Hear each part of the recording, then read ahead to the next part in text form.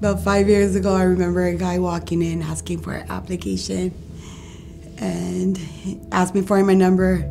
Every day since then, showed up with roses, Starbucks, and a plate lunch every day. And now we're 5 years later and we're together still and getting engaged and hopefully getting married soon. Don't have a date yet, but hopefully soon. About 3 years ago, I watched her and she could hardly walk, most of the time sleeping, all day sleeping. I was watching it get worse and I felt hopeless. And then we finally met a doctor who would change our lives. Immediately when she walked into my office, I knew she was sick. She was yellow. Her skin had a lot of scratch marks on it. I could hear her breathing down the hall, and her liver function tests were off the charts. So it was just a matter of time that she would go into liver failure. The other facility felt that she was too high risk and basically said, just live out the remaining days of your life, and this is the best that we can do. Well, we felt differently. We felt that we could give her a chance, knowing that the risk is still high, only if she's willing to collaborate with us, work with us, and believe in us. And I think that's the key mark here.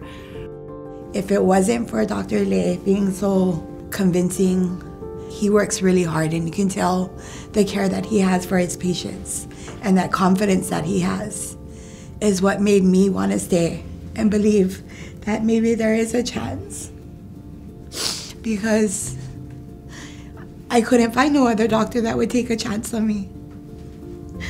And he had such high confidence. He told me, don't worry, if we find another doctor, we'll keep going until we do find somebody. My motto since high school has been, we must either find a way or make one. And that is exactly what we had to do in this case. The decision we faced was that this condition that she had would have been fatal if it wasn't treated. And so we were faced with the reality of, well, she needs it. We have the expertise, we have the people who can do it. Just because it hasn't happened here like this before doesn't mean we can't bring that together and make that happen here. A few days before surgery, Charlyn had doubts of whether she wanted to go through with this. She was just exhausted, she was just tired of waiting for the right moment, and she just wanted to leave, just pack up and leave. And we brought her fiance in and trying to help her understand that if she leaves the hospital, she's going to die. There was no question about it. Like, I didn't want her to give up on me because I wouldn't give up on her. So I told her to fight for me, like I would fight for you. Respiratory therapy, pharmacy, the intensive care physicians, myself and Dr. Ver, as well as our colleagues from nursing who had experience with these medications, all of these people had to come together and work in symphony to safely see her through.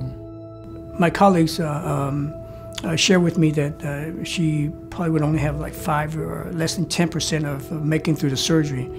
Despite those low numbers, we felt as a team that we could come through for her. She woke up and she thought that she didn't do the surgery yet. And I told her that it was done already. All the surgeries are done. And just gotta recover and get better and get out of here. What impressed me about this particular case was people really gave it their all. They threw their whole selves into really going the extra mile, digging deep, and you really appreciated the extra effort that they put in to make absolutely sure that they had everything that they needed.